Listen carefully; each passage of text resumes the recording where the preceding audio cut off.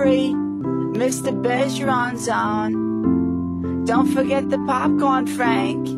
Coming, dear.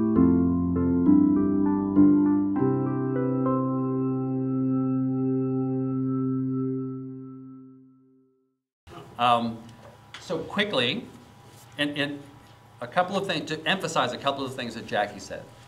First, it is those folks, it is Elder Services of Cape Cod and the island that decides, in terms of, for mass health purposes, whether Mary is actually eligible for nursing home care, right? They're the kind of the gatekeeper. We do what's called an assessment of need for the clinical services that are provided at a nursing home.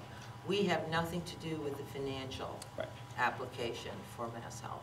Right, but they decide whether clinically you hit those ADL numbers or for whatever reason are qualified for nursing home care. And then whether, and if you are, then therefore you are also eligible for this Choices program. And then they also decide if it turns out that financially Mary is eligible for the Choices program, what the services are that need to be provided in order to keep Mary in the community. And once they decide that, Mass Health pays for it, right? So they are the kind of the gatekeepers on all of this stuff. So I want to talk briefly, as Jackie said, they don't figure financial eligibility. That's a separate issue, right? So financially, we're just back with the same numbers. You remember these numbers, right? So what if Mary wants to stay home as opposed to going to the nursing home? Well, in that case, Mary, if she needs to qualify for Mass Health, but because she is otherwise eligible for nursing home care, or if they determine she's otherwise eligible for nursing home care, then the Mass Health standards are different than they would be if she were just poor, just a poor person living in the community needing to qualify for Mass Health. She needs to have less than $2,000 in countable assets. But her income can be a little over $2,100 a month. Now, Mary's income, of course, is quite a bit below that, right? And Frank's assets are not counted at all. Frank can have unlimited assets. So in that situation, for Mary to be financially eligible for the Frail Elder Waiver Program, or which is called in Massachusetts the Choices Program, right? Mary could simply shift all of her assets to Frank and qualify.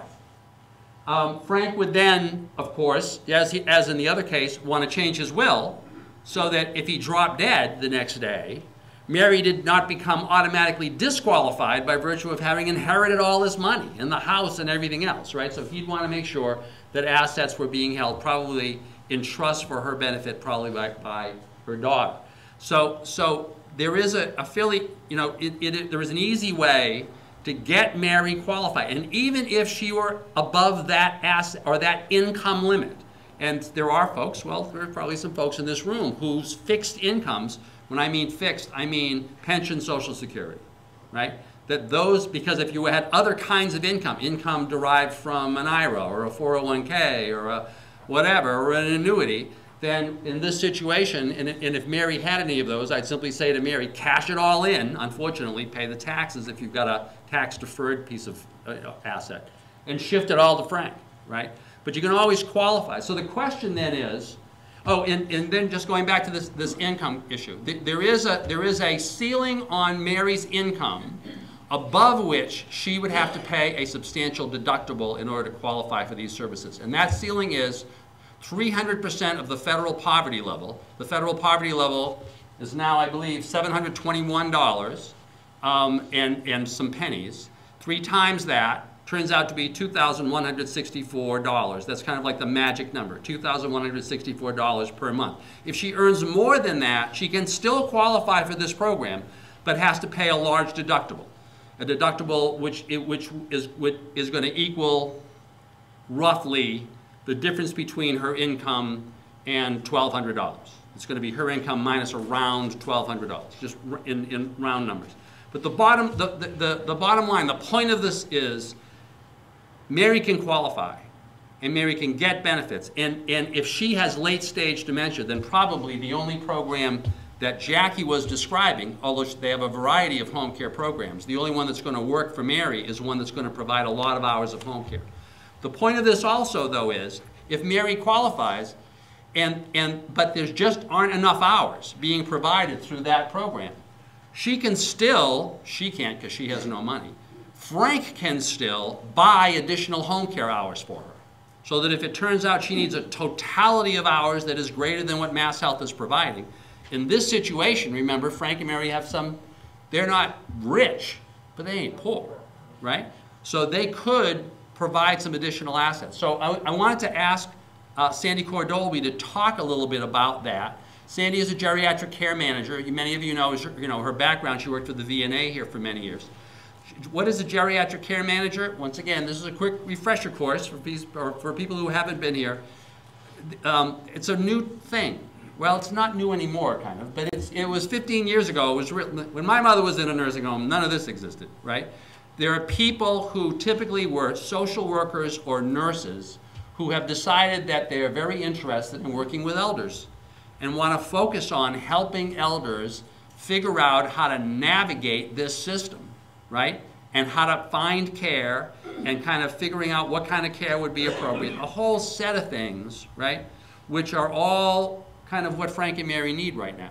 So I'd like Sandy to talk about, based on her experience, how all of this stuff can fit together, right? What kind of home care can fit, how you kind of coordinate all of this stuff. And I'd also just like to have you mention the role in that, from your perspective, of Leslie's program, of social daycare. And then I want Leslie to talk a little bit about social daycare, right? How's that? Oh, that's right, you got no slides. I have no slides. What a sad thing. By the way, you'll notice that the handouts that you have aren't quite the same as the slides. This is all my fault, thanks, it was Labor Day just a week ago, and I made the mistake of taking 2 weeks of vacation on Martha's Vineyard this year, and I didn't do anything, so these are a little screwed up. I'm sorry. So geriatric care managers have been hanging around for a little while, but certainly with the population that we all live in now aging at the level that, and at the speed that we're all aging, geriatric care management is becoming an essential service, isn't it? So what geriatric care managers are also often described as the air traffic controllers of elder care, which kind of fits. The other thing is that sometimes I'm called a rent-a-daughter service. That's kind of what we do. My business partner is Beth Toomey, who you all know as the retired police chief from West Tisbury, and the two of us opened Horizons Geriatric Care Management a couple of years ago, and I became certified as a case manager so that I could help elders figure out all the programs. Jackie did a great job talking about the federal programs and the statewide programs that she runs, and there's tons of them, and your heads have got to be spinning with all of the information that's getting thrown at you, besides, where you can purchase all these services, or what can I get for free, or where do I get all these services, and who are these people that are going to come and provide the services, and then, dear God, I've got to figure out if I qualify financially, and what is he talking about shifting assets, and so geriatric care managers sort of specialize in that, in trying to help you navigate that, along with the other programs that the Commission on the Blind offers. We have programs that we use for that, the Alzheimer's Association. There's lots of other little pockets of finances out there if you need to adapt your house and put a ramp on your house, or adapt your bathroom because mom is no longer able to use it all that well because it needs bars and things. So geriatric care management helps figure all that stuff out. Where do you get those services? How do we get them paid for? If it's not from, if you don't want to pay for them or you can't pay for them. So that's the kind of stuff that we do. We also refer lots and lots of our clients to Jackie's program or to an elder law attorney who can help you get some of the big paperwork. The packet that has to be filled out in order to get onto Mass Health is gigantic. And it's overwhelming, and it feels like climbing Mount Everest. And sometimes we can break that down for you into smaller little packets, smaller little projects, and help you get through all of that stuff. What was the other part? So now I want to talk about the care itself. How, as a practical matter, how does it work? How can Mary, without talking about the money, right, as a nurse, right, in this situation, how can Mary stay home, and what are the typical issues or obstacles to Mary staying home? So yes, I am How's a that? nurse, and I've been working with geriatrics for about 20 years. And sometimes it's just as simple as your spouse or your parent who you're caring for have Alzheimer's and can't be left home alone all day, but you've got to keep working. And so we turn to programs like the Frail Elder Waiver and the Choices Program, which can hopefully bring in as much help as you need during the daytime so that mom or your spouse is home and safe and someone's caring for them while you're doing the reality of the work, which is paying the bills and having a job, and maybe even just something as simple as going to a bridge game, because nobody can stay in the house 7 days a week, 24 hours a day, keeping an eye on someone. And the Choices Program and the Frail Elder Waiver, and once you get through that mountain of paperwork and you get all of that done, are fabulous programs. But here's the reality, is there's a staffing shortage through the agencies on the vineyard, and they can't always provide as many hours as you get awarded. In fact, right now, we're getting lots and lots of people on the Choices Program, and there's just not enough help to go around at this point. So then you can hire that privately. So we can, as geriatric care managers, we can help you find that within the community. We can help you find qualified people who Beth Toomey and I know and would leave with our parents to help you do some of that care. The other program that is just one of my favorites, I'm going to put my name on the list now, and because God knows by next week I'll need it, is the supportive day program. I just want to hang around with those people all day. It's an amazing program. It's truly an amazing program where elders can go during the daytime. I'll let Leslie describe it. She does that better than anybody.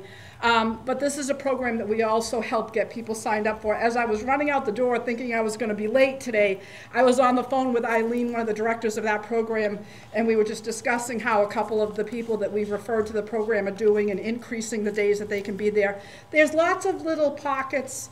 And this is an amazing community for helping us take care of our elders, but do you know where all of these services are and how to access them and how to get them paid for by somebody other than you? And that's what we try to help you do. And I also left some pamphlets over on the table if you need them. And we'll be here to answer questions afterwards.